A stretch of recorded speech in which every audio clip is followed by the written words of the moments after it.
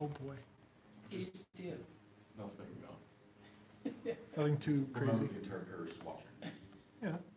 Like I said, I've always wanted to do a podcast with you. That'd be Now you've given me a golden opportunity. I'm gonna actually trust your Verbum. Yeah. I'll ask you questions about what you're talking about.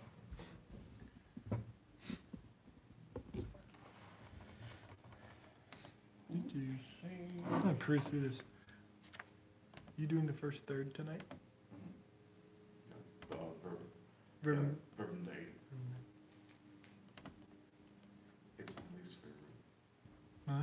I'm gonna tell him tonight.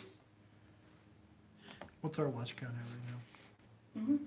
What's our watch count at right now? 4. 4? Mm-hmm. Hi everybody. I haven't sent out the flock number.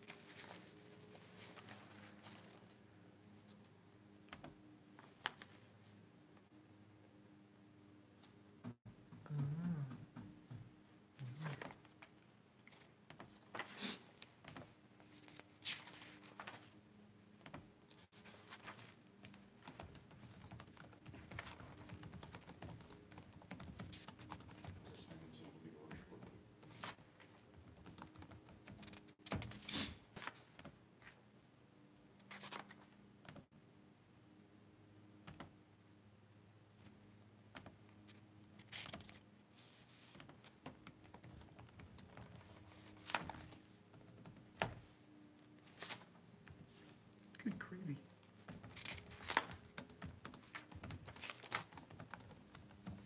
Okay.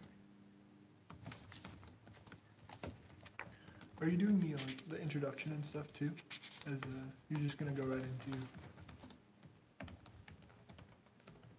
Got it.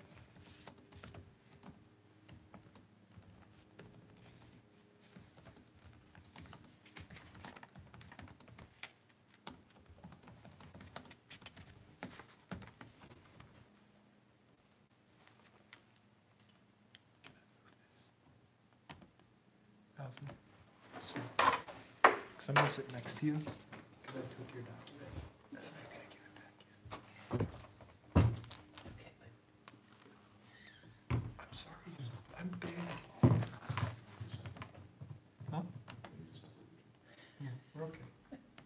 I just need smaller knees. sorry, sometimes I kick it on Sundays during live stream. I'm like, oh, Yeah. darn it. The preaching of the priest is literally shaking the earth. Boom, boom, boom, boom.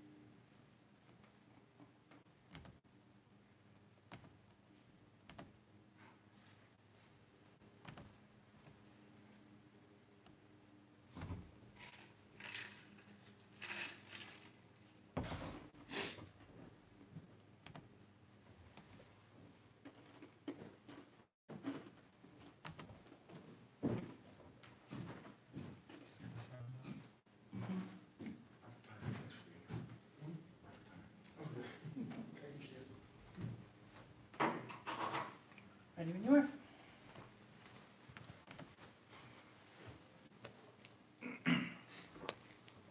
In the name of the Father, and of the Son, and of the Holy Spirit.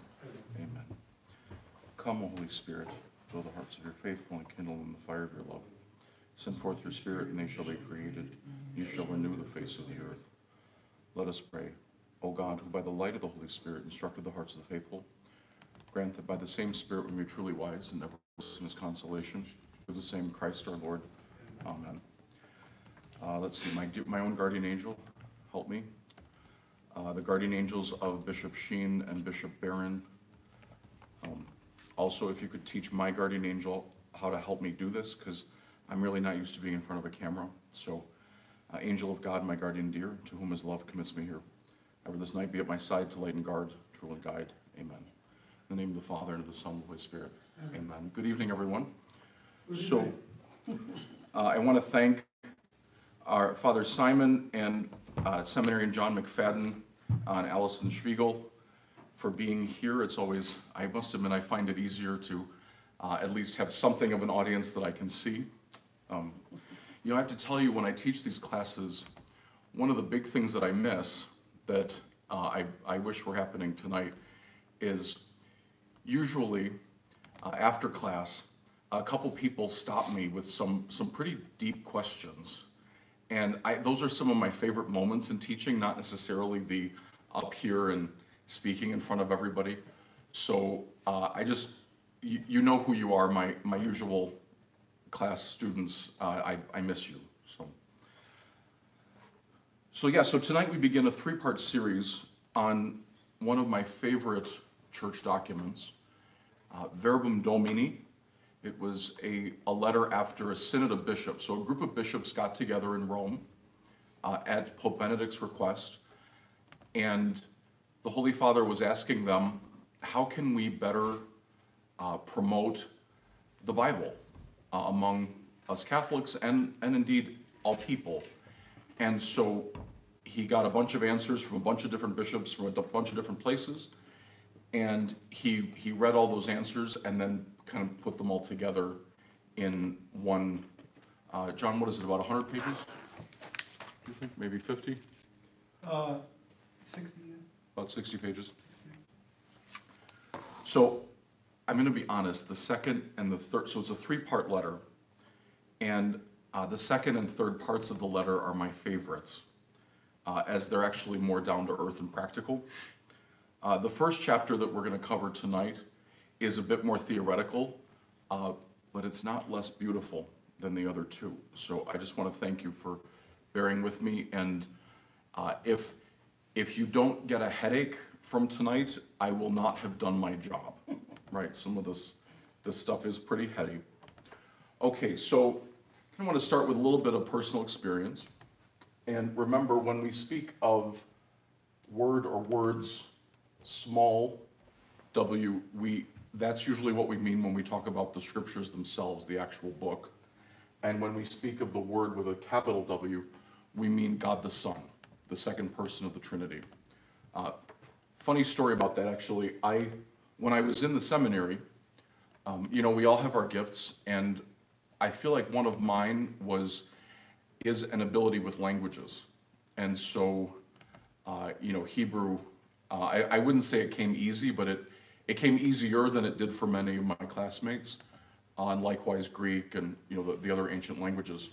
And so when I was in seminary, I wrote Bishop Doran at the time, may he rest in peace, he was the bishop at the time. And I asked him, I said, you know, I'm really enjoying my scripture classes.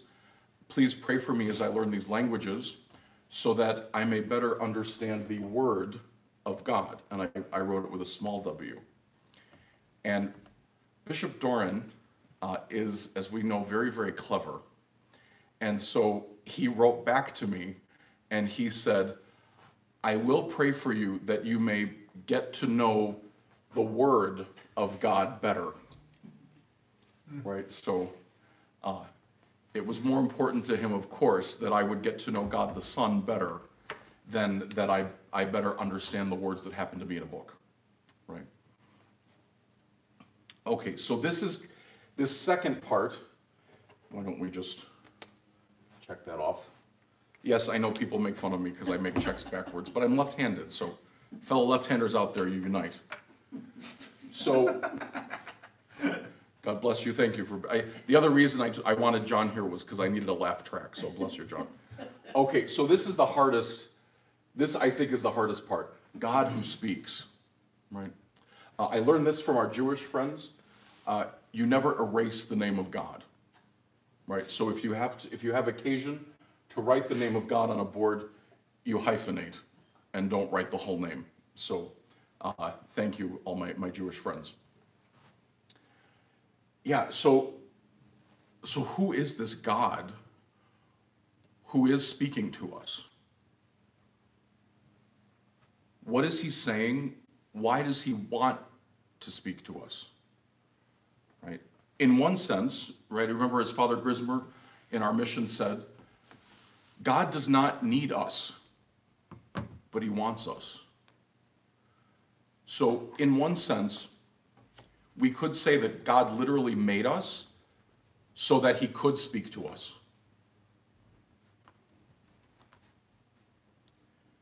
The three Abrahamic religions, right, Christianity, Judaism, and Islam, as far as I know, are the only religions in which the God who is worshipped actually seeks creatures.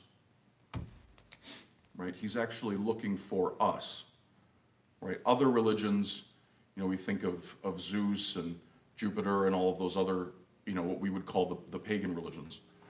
The God just sort of sits on a mountain and doesn't care whether we come to him or not.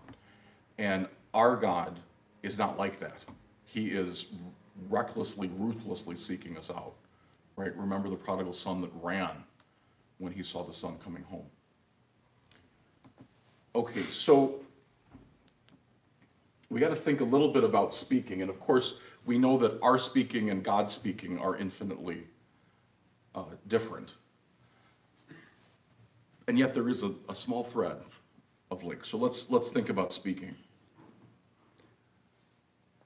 I think in college, I was not in seminary yet, and I attended Christmas Midnight Mass with one of the auxiliaries in Chicago, Bishop Perry. And Bishop Perry, so it was Midnight Mass, and Bishop Perry did, to be frank, what I was always told in homiletics class not to do. He mounted the pulpit, and he picked up his notes, and his nose was very close, like you could tell he was just reading his notes, word for word, all through the 4 or 5 page homily. And about a page in, right, when I finally silenced that voice of, why is he reading his homily? It hit me why he was reading his homily. He didn't just prep a homily like the rest of us do. He crafted it. He had written it and rewritten it and edited, and to the point where he knew that every single word was carefully chosen. And so he didn't want to miss any of those words. And so that was why he was so vehemently reading every word to us. Right? I'm reminded, I think it was one of our English friends. You can laugh at me, go ahead from home. I always get quotes from our English friends mixed up. I can't tell whether this quote was from Winston Churchill or from G.K. Chesterton, because sometimes their quotes sound very similar. But one of them began a long letter with the phrase, "Sorry for the long note. I did not have time to write a short one." Right? So sometimes the better we know something, the more simply we're able to express it, right?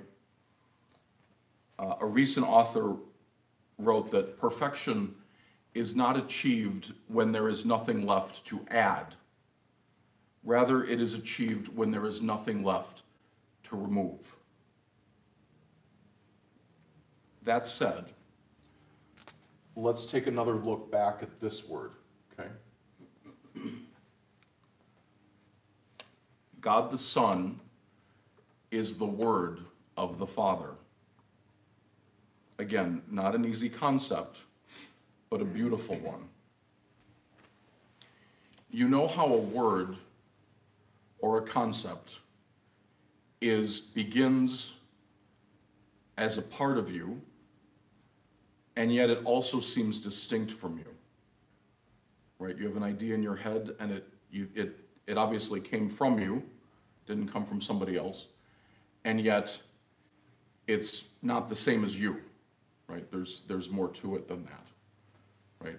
So theologians wiser and holier than I have said that when St. John the Evangelist called our Lord the Word, the Logos, that was perhaps why he said that. So remember, let's take a look at our Trinity, right? It is the greatest mystery of our faith, right? I love it. It can be confusing.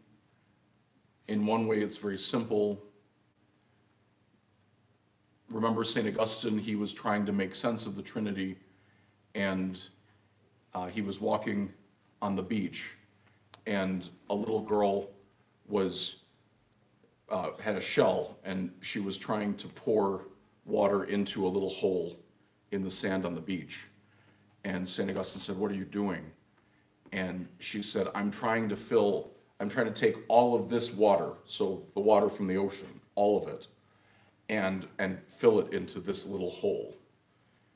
And St. Augustine said, "Well, you can't do that, it's impossible." Yes, it is. But here's a little bit we can figure out about the Trinity. So, God is love. So, we have a Father.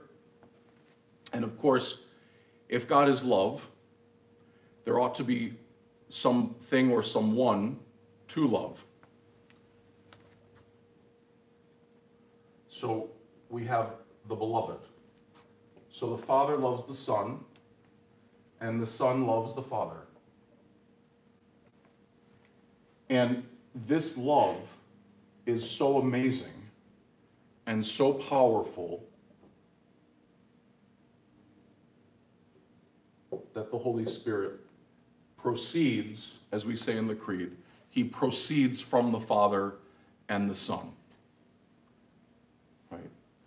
And yet, the Spirit has no other goal than to be ever more fully immersed in the love of the Father and the Son.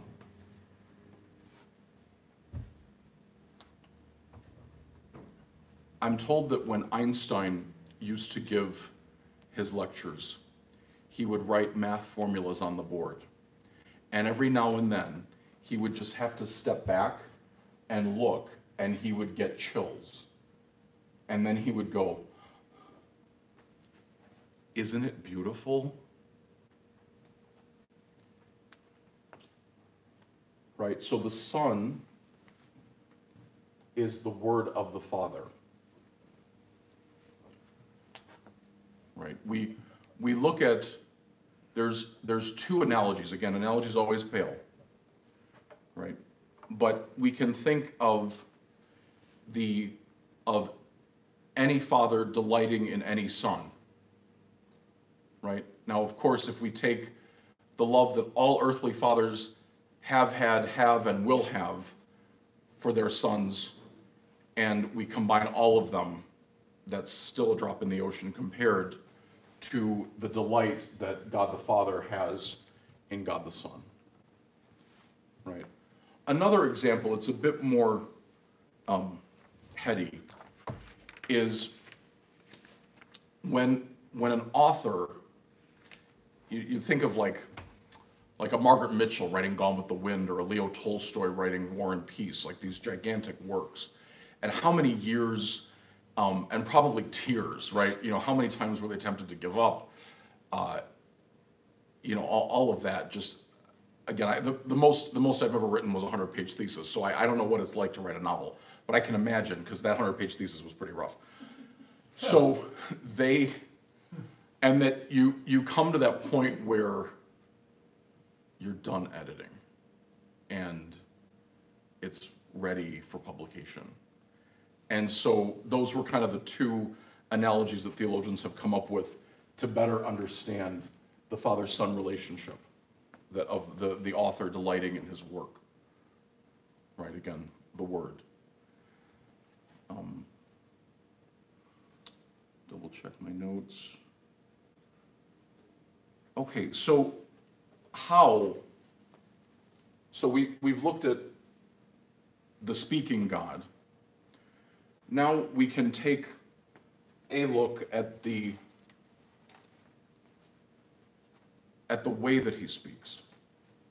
Let's see, why don't we just, I need to erase any of this. I'll put it here. So there's basically three ways that God speaks.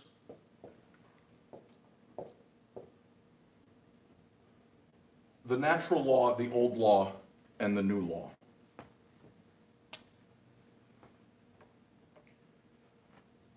So the easiest way to describe this, at least for me, is let's take an example.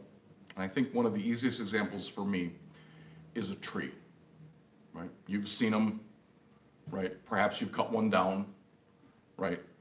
Someone had to cut a tree down to make this, right? So on the natural level, we've all seen trees.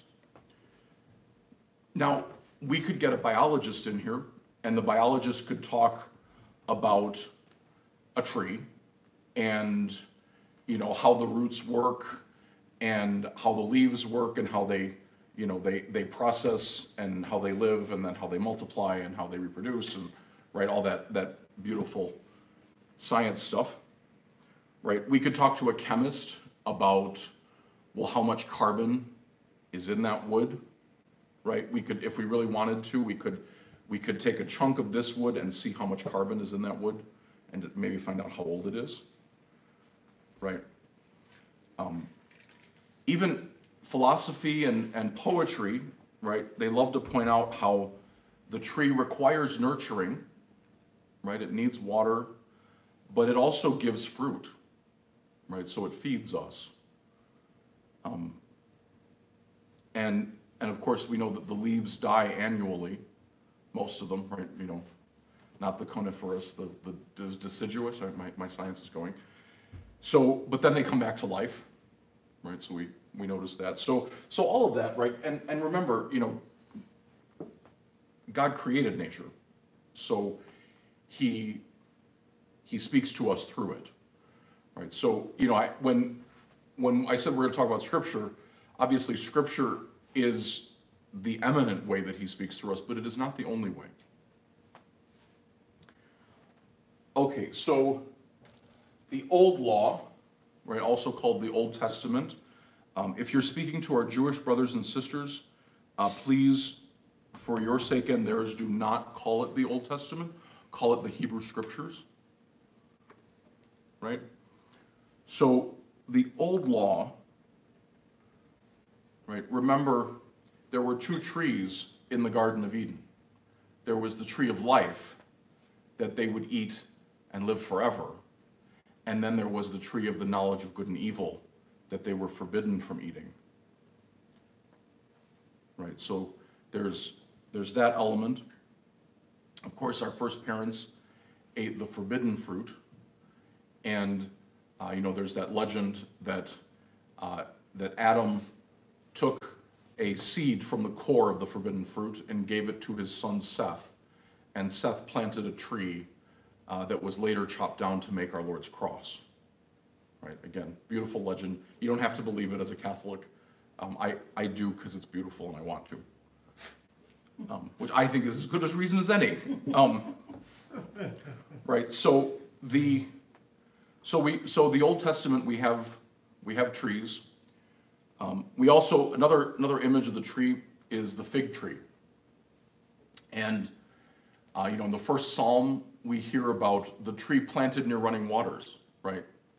You know, I remember my grandfather had a tree in front of his home, and with my grandmother, of course, and Grandpa used to always say to me, he would say, you know, when there's no rain, he goes, and the grass goes brown, it's fine, because the grass is turning brown so it can survive. He goes, the tree needs a lot more water than that grass. So you got to make sure that that tree is watered, right? I remember he watered and watered and watered it, and it was great and beautiful. And then I think after about 20 years, the poor guy, I felt so bad for him. The tree got struck by lightning, and it was no more. Anyway, back to the fig tree. So the fig tree, right? They always pictured that the woman who studies sacred scripture, the Torah, is like a tree planted near running waters, right? If the tree's near the river, it doesn't need us worrying about to plant it or not, or to water it or not, right? And of course, the fig tree also, in the Holy Land, every family home had a fig tree. And it provided nice shade. And so when the children would come home from studying Torah, they would do their homework under the fig tree. And so the fig tree became a symbol. So if you said to a young man, if you said to your son, stay under that fig tree, right? That meant, keep studying your scripture, right? Incidentally, of course, also the fig tree bore fruit every day. Like there'd be like 1 or 2 figs that you could eat. And so the children, of course, would come home hungry and they could have a snack. That was the other reason. Okay, so now we go from the old to the new, right? And of course, the noblest tree of all is our Lord's own cross, right? So and of course, the cross did not come to destroy these other two, right? So my hope and prayer would be that every time you see a tree, you would think of our Lord's cross. And likewise, if we think of the tree of life, right? You have forbidden, you can, our Lord died so that we could live forever, right? And so his cross is that tree of life, right? It was undoing the sin of our first parents by eating from the forbidden tree, right? I love on the Feast of the Holy Cross, there's a line where the priest prays, you placed the salvation of the world upon the wood of the cross, so that where death arose, life might again spring forth, and the evil one who conquered on a tree might likewise on a tree be conquered. Okay. I know our seminarian was kidding me that he was saying, Father, get ready, I'm going to try to stump you. So any questions, John? You doing okay? 2 of them. Okay, what you got? First of all, you wrote on the board that when we write the name of God, we don't write it full out, we hyphenate it, but why, that's for the Jews, but why do we now, how come we're not able to write the name of God and speak the name, like Adonai? I would say speaking and writing are different. Okay. And of course there are, in the Old Testament, Almighty God has many different names. Mm-hmm. So Adonai was a respectful one. There is another one, the Tetragrammaton, mm-hmm. that recently, so Pope Benedict, who wrote this letter, he met with our Jewish brothers and sisters when he was reigning. And so there were a number of, it's spelled Yahweh. I won't say it. Because, so Pope Benedict met with a number of major world leaders of the Jewish community. And one of the things he asked for them was, he said, is there anything that the Catholic community can do for you? And he said, they said, please tell them to stop saying that word. It's too sacred, right? So His Holiness issued a letter even asking, so like even in various, more contemporary hymns, sometimes we would use that word. And so he asked out of respect for our older brothers and sisters that we would not. Is that kind of? But you don't write G-O-D on the board, you write a dash. Why come you can't write an O there? Because then I would have to erase the name of God. Got it. It's a devotional thing. I mean, there's no. That makes sense. Right. Second question. Yeah. Can you speak on the co-eternality of the Father and the Son at the same moment? I would love to. Yeah, specifically the Fulton Sheen example. Right, of course. Our seminarian is, God bless him, right? There's There's two. there's a classic analogy. So remember, the Son comes from the Father, and yet we can never say that there was a time when God the Father existed and God the Son did not. Right? And some people love to ask, well, why is that? And the analogy that we've come up with is that imagine a father whose wife just gave birth to the firstborn child, who is a son. Now, obviously, the father existed as a man before the son, and yet the father was not a father until the father had a son. Right? Did I explain that correctly? Yes. Would you like Thank a you. third question, my third and final? Sure. Okay. Can you explain the distinction between how we talk about Jesus, like the Word of God, having a particular point in time when he became incarnate, yet the Son of God, the second person of the Trinity, whom we also say is Jesus, never having a beginning? Or that? Yes. So this example, it's interesting you bring that up. I remember teaching a class at my former parish at St. Rita's, and I was trying to help them better understand the relationships between the persons of the Trinity. And I mentioned the Son coming from the Father, and this lady immediately raised her hand and said, was that what happened at Bethlehem? No. Right, because, so what is portrayed, albeit obviously very simply and does not do justice, right? The reality of what we see here is what will amaze and captivate us for an entire eternity, right? So it is more than this. However,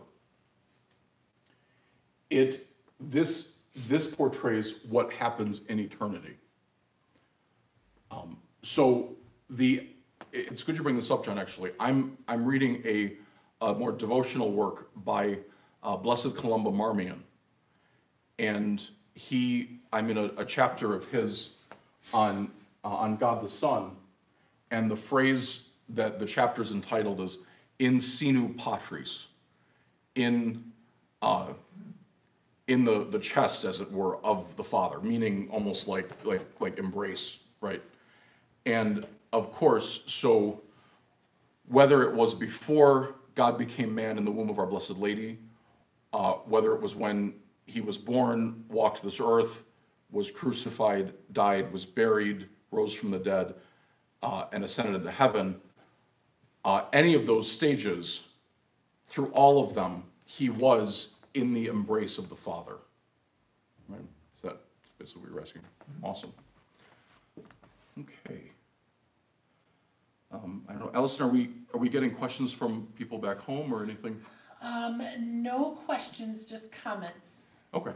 Like, Thank you. this is the coolest thing I've ever seen on a computer. Oh, bless you. Thank you, That's from Shelley. Shelley. Thank you, Shelley. You go, Shelley. So our response, right? Okay, so God is speaking to us. These are three of the ways that he's speaking to us. I forgot to give you homework. Now, I won't test you on this, but I've gotten a number of emails from people saying they're stuck at home and bored. So if you're looking for something to do, here's what you can do. So I did the whole natural old new law thing with a tree. I would argue you could also do the same thing with the following: water, oil, bread, wine, rock, man, woman, light, and darkness.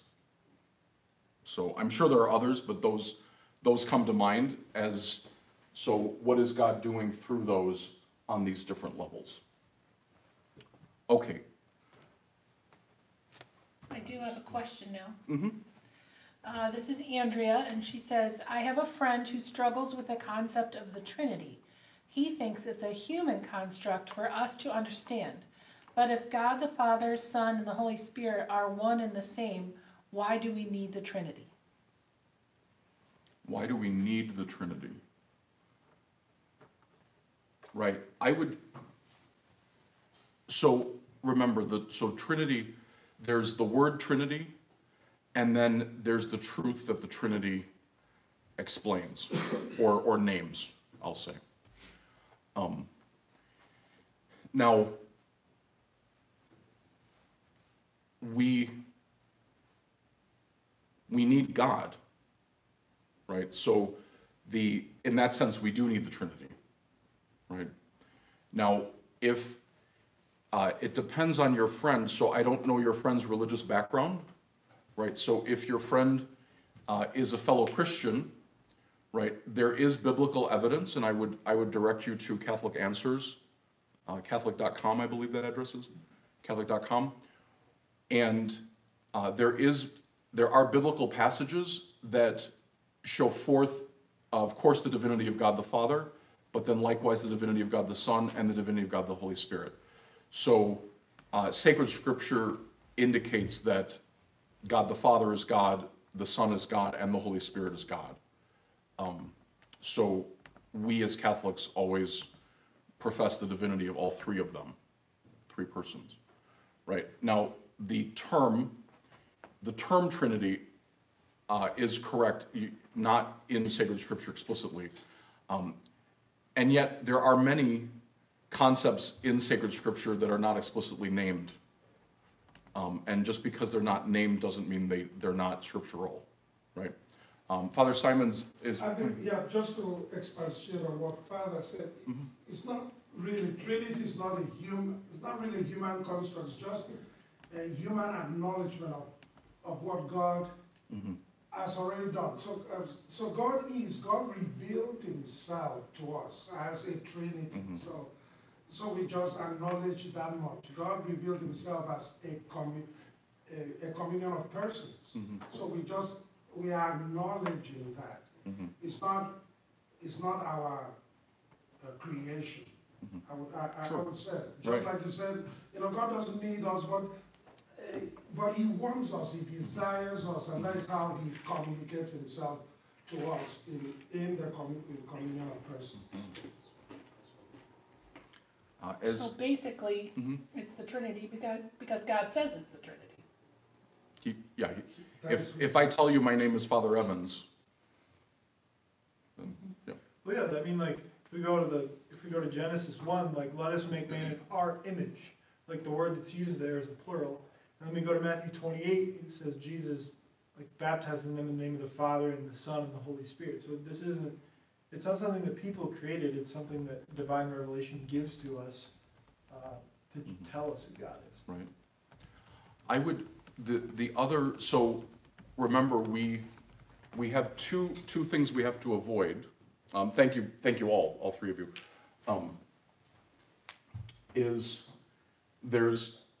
We don't want to divide the Trinity, but we also don't want to, the term is confounding the persons, right?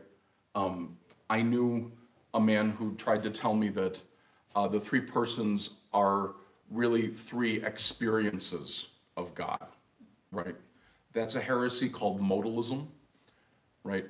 The Greek word for mask is modos, and so so somebody a couple centuries ago said, well, it's almost like the one person in God, put the Father mask on at one time, and then he put the Son mask on at another time, and then the Holy Spirit at another time. The problem with this, of course, is at our Lord's baptism, right? I did theater in high school, so acting, right? And there was one play I was in. We're not in the theater, so I can say it. I was in Macbeth, and I played Duncan, and then I played, I forget what, somebody, a murderer. I can't remember what the name of the murderer was, but I played two people. Now, of course, they were never on the stage at the same time because I can't be two people at once, right? Although sometimes when the rectory phone rings off the hook, I wish I could. Bad joke, sorry. Anyway, so it is not one person acting as Father and then acting as Son and acting as Holy Spirit. They are three distinct persons that are the one God. So, I almost want to pull a Father Kotnik, right? He would, whenever there was a question, he would say, if you need anything, just call Father Simon, right? Father Simon is our RCIA guy, so he's more used to getting questions like this than I am, so you feel free to call him. Of course, I'll answer the phone too, but no, Father, don't give me that dirty look. Okay, so our response, right? So God's speaking to us, and we come back, and so I'm basically just going to kind of go through the main paragraphs of this of our response, and we'll want to conclude in a timely manner, right? So the first one is we are called to the covenant with God, right? And people often wonder, what is this covenant language? Maybe this is hyper simplistic, and I'm sure a theologian or two would argue with me on this, but for me, this is the easiest way to do it. And now John's giving me a dirty look. Gotta love it. So a covenant, right? Remember, in legal speak, right, there are at least two different kinds of contract, right? Most, because we're human beings, most contracts are what we would call bilateral, right? You give me X amount of money, I give you my house, right? And we sign a contract, and that's the closing of the selling of a house, right? A covenant is not a bilateral contract. It is actually two unilateral contracts, right? So a unilateral contract is basically one-sided, right? So you take the two people, the guy selling and the guy buying, and then it becomes the guy selling simply says, I'm going to give you my house no matter what. That's that, right? And so Almighty God has done that, right? He loves us, and there is absolutely nothing we can do to make him stop loving us, right? Now, I would argue the best way to live life is to return the unilateral contract with another unilateral contract, right? There's that hymn that says, you have given yourself to me, now I give myself to thee, right? Love is repaid with love alone, right? Give your life to Jesus. Jesus, I'm yours, right? So God hears us, and he also responds to our questions, right? The one thing that I think some of us Catholics fall into, so our founding fathers followed a religion that was called deism, and deism says the image they always give is that God was a clockmaker, right? So what does a clockmaker do? He puts everything together, winds up the clock, and then walks away, and that's that, right? So I've run into many Catholics where they honestly don't think that God speaks to them. And that is not true. You have a God who loves you, and a God who wants to speak to you more than you want to listen to him. Right? I know sometimes, if you want to kind of start working on getting used to listening to God, I'm going to tell you a secret. It's okay to use your imagination, right? So, the old, the classic story of, get two chairs together, sit in one and picture Jesus on the other. And, ask him a question. And yeah, there are times where it is going to be you imagining what he would say back, right? But who made your imagination? God did, right? So the one thing I will tell you is God always builds up, he never tears down, right? So he loves you. He's going to challenge you, right? He's going to say, okay, this behavior is not good for you. I love you. Please stop doing that, right? But he's never going to condemn, right? So if you picture yourself talking to Jesus and suddenly you hear a strange condemning voice, that's not Jesus, right? Pray the prayer to St. Michael, okay? So God doesn't actually call us idiots? Correct. Our guardian angels might shake their heads every okay. once in a while. Yeah, mine does a lot, so.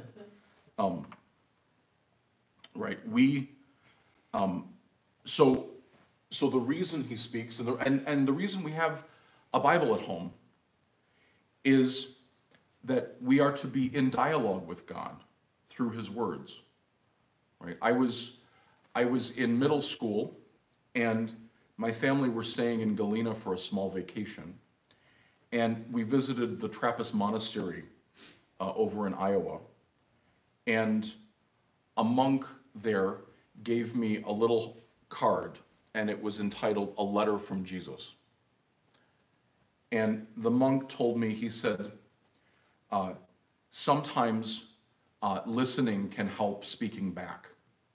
He said, so, picture Jesus saying this letter to you, and then what would you write back to him? What would you say back to him, right? That was a beautiful letter, but we've got a huge letter, right? We've got sacred scripture. The Word of God in faith, right? Notice we miss you at Sunday Mass, right? But at Sunday Mass, there's a gospel, then there's a homily developing what was heard before, and then there's the creed, right? So the hearing of the gospel is meant to lead toward a deeper faith. Okay? Sin, right, is a refusal to hear the word of God. Right? God is talking to you, and he loves you, and he knows that one action that hurts him because it hurts you. And the final section of this is a favorite of mine. Mary, mother of God's word and mother of faith, right? We know that Mary pondered the word in her heart, and we must always imitate her in that way. Right? The word became flesh in her womb and then left her womb, right? I was when I was at Catholic U as a college student, across the street is the Dominican House of Studies, so where the future Dominicans are learning. And the official term for Dominicans, they're called the Order of Preachers, friars preachers. And so they were founded to preach. And they're in their chapel where the young men pray every day. There's a statue of Our Lady, and it's one maybe Our Lady of Guadalupe might fit this bill too. But the statue of Our Lady, she is very beautifully and visibly pregnant. She's like the statue of her like out to here. And one of the young friars told me, they said that they got that image of Our Lady because they themselves were studying God's word so they could get ready to preach it. And so just as the word was getting ready to leave Our Lady's womb to go public, as it were, they themselves were getting ready to go public too with the same word. Some crazy things that this mind finds beautiful. And interpretation of the scripture in the life of the church. The Pope reminds us that the church as a whole is the primary setting for biblical hermeneutics, for interpreting sacred scripture. Remember, we want you to read the Bible, right? And we want you to see what the Bible's telling you to do differently, right? There are going to be moments where you notice the example of our Lord, Our Lady, or St. Paul, or St. Peter, my own patron saint, St. John, and they might be calling you to do something different with your life. Please, yes, that's a good interpretation, and go ahead with that, right? But overall, the church as a whole is where the word is heard, mainly, right? So we as a community hear the word together. The Pope also talks about the literal sense and the spiritual sense. These are a favorite of mine. There's the literal, and then the allegorical, and the moral, and the anagogical. Okay, so the literal, so this is one of my favorite ways to pray with sacred scripture, I have to tell you. So the literal is not what we think of when we think of literal, okay? So the literal means what the human author of sacred scripture meant to convey to his or her human audience, okay? So when people say Catholics don't take the Bible literally, we absolutely take the Bible literally. However, we take it as the sacred writer, as we call him, right? Matthew, Mark, Luke, and John are the sacred writers. The Holy Spirit is the ultimate author, right? We take it literally as Matthew, Mark, Luke, and John would have meant it to be taken, right? So notice, classic example, when our Lord said, if your right eye causes you to sin, tear it out. No one was talking about mutilation. No one was, right? They were using an extreme example to prove a point. Okay, so then the allegory tells us it relates to our faith.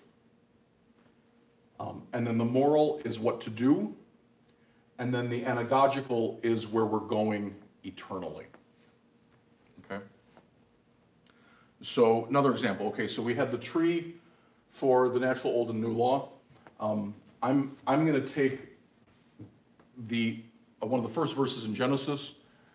God said, Yehi or, let there be light. Okay, so the literal would be, yes, God made light. Plain and simple, right? Okay, the allegorical, usually the allegorical for us Christians would be related somehow to Christ. Now, wait, didn't Christ say, I am the light of the world? Yes, he did, right? So that's the allegory. So when God made the light, God knew that God was going to say, I am the light of the world, right? God saw the future. Okay, now the same God who said, I am the light of the world, also, what did he say about us? The retreat, you are the light of the world, right? So being the light of the world, of course, means living differently, right? So the moral sense has us living differently because we are called to be light of the world. Like people are supposed to see things more clearly because they look at us, right? Lord, help us be faithful to that. Okay, anagogical is where are we going right? Ana in Greek, the first three letters, is up, right? So heavenward. So, right, what do we talk about? God dwells in unapproachable light, right? So heaven, right, there is no darkness in heaven. So that would be where the phrase, let there be light, is meant to bring us all the way up to heaven. The Pope also talks about the Bible's intrinsic unity. Again, maybe this is hyper simple, but I basically think of it this way. The Apostles' Creed is a summary of the entire Bible, and the Bible is a commentary on the Apostles' Creed. Even though, of course, we know that the Apostles' Creed was written later than sacred Scripture. Most of sacred Scripture, I would say. Although there are passages where St. Paul quotes what we think were early versions of the Creed. So I can't say totally later than sacred Scripture. And then, of course, the summary of the Creed, if you need it even smaller,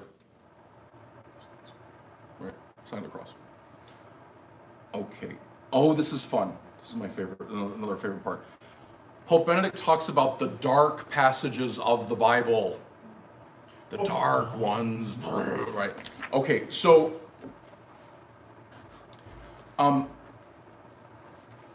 people love to say, well, why is the God of the Old Testament so different from the God of the New, right? Like, Jesus is so friendly. There was that sitcom. There was that sitcom called Dharma and Greg, and Dharma was kind of a lowercase s spiritual woman, spiritual as in like played with crystals type thing, and Greg was a pretty straight-laced lawyer. Well, there was an episode where Greg was trying to do some soul searching, and so he's got this stack of spiritual books, and he starts telling her, he goes, yeah, I've got I've got the Quran, I've got the Vedas, I've got the he starts naming all these different wisdom books from around the world, and he goes, she says, so what are you reading now, honey? And he goes, I'm page 1 of the Bible, and Dharma goes, oh, that's easy. Part 1, don't mess with God. Part 2, be nice to everyone else. And he goes, oh, okay. And he passes it aside and goes to the next book. No, don't do that. Okay, so why are there supposedly dark passages, particularly of the Old Testament? Well, this is where, again, I love our Jewish friends. This is where it's easier to be a Christian, because we can say that the Old Testament, the Old Law, is a record of God's people getting to know God better, getting to know God and His will for us better. And so, of course, the fullness of who God is was revealed to us when God the Son became man in the womb of Our Lady.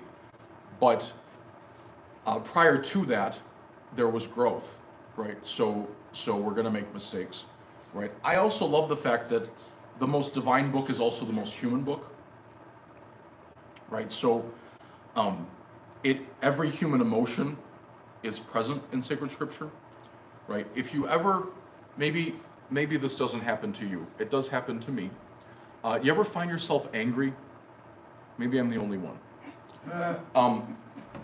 But one way to let the anger out, pick up your Bible, go to the Psalms. The Psalms are in the middle, so just crack the middle, right? The Psalms are the heart of the Bible, as we call it. And go to Psalm 108 or 109, depending on which Bible version you have.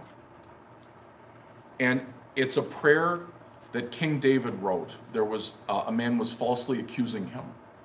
And so King David was praying, was asking God that bad things would happen to that false accuser.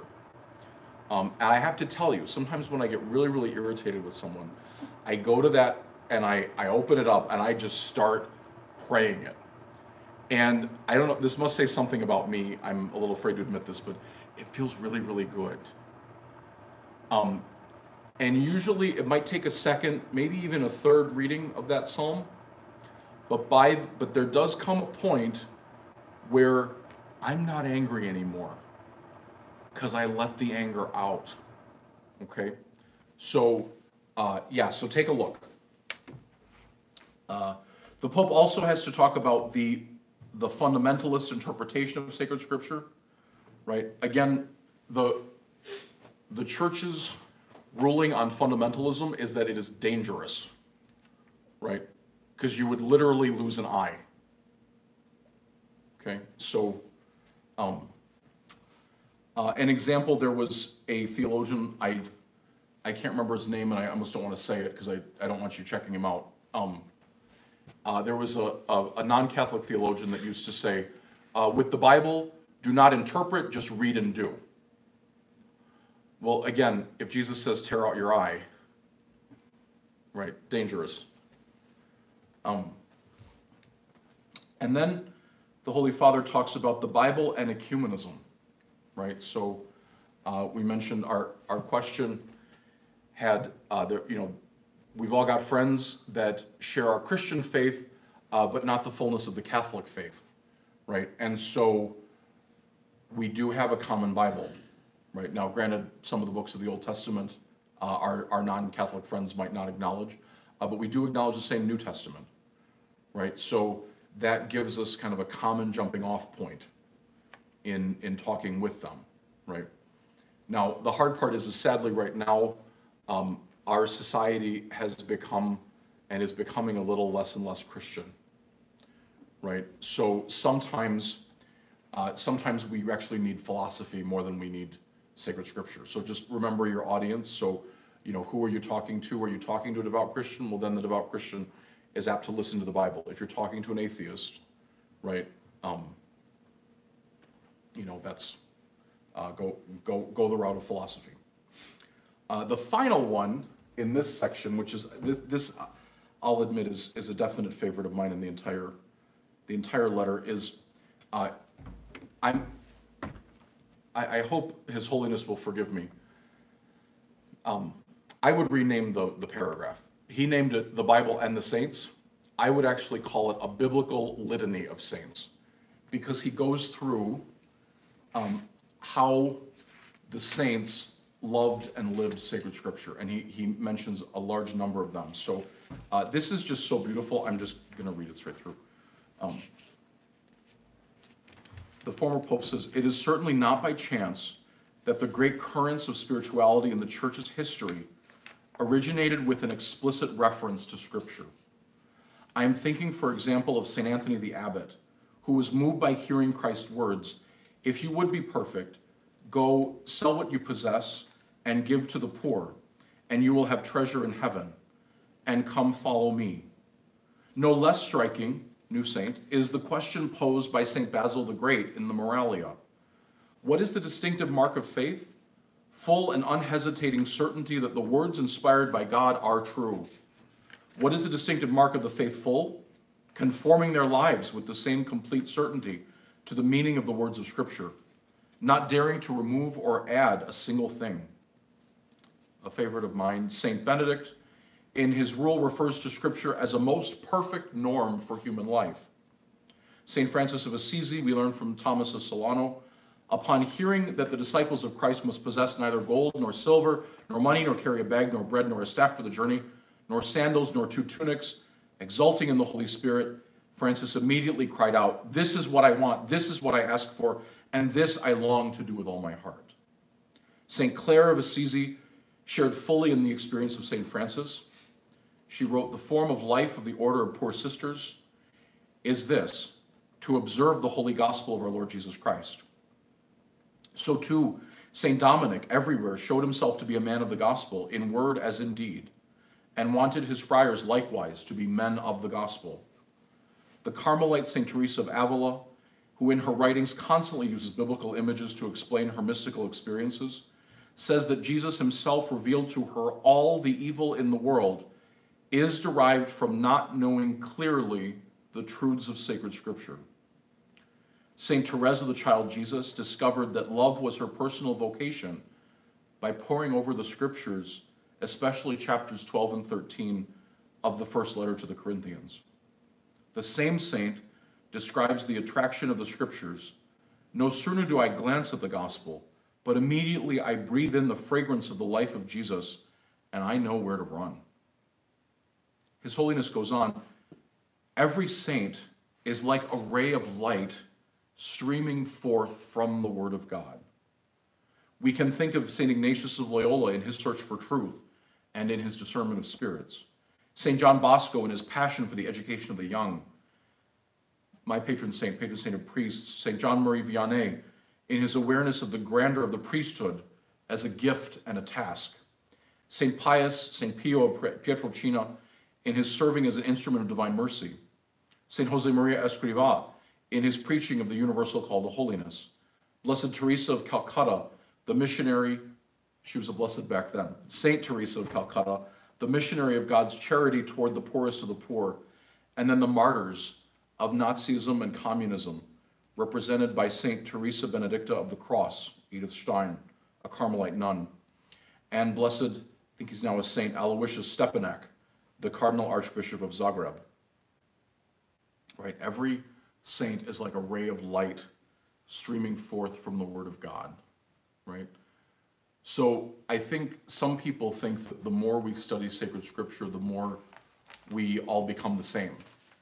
And yet, that is not God's will, right? God's will is that we would find in his word his own plan for each of our lives, and that we would become all the more uniquely ourselves, right? Praise God. Any lingering questions, Allison? Not that I see. Not really? Okay. Well, thank you all so much for tuning in. And since we've talked so much about the Trinity, why don't we close with a glory be? In the name of the Father, and of the Son, and the Holy Spirit. Amen. Glory be to the Father, and to the Son, and to the Holy Spirit, as it was in the beginning, is now, and ever shall be, world without end. Amen. In the name of the Father, and of the Son, and the Holy Spirit. Amen. Thanks. See you tonight. See you tomorrow night.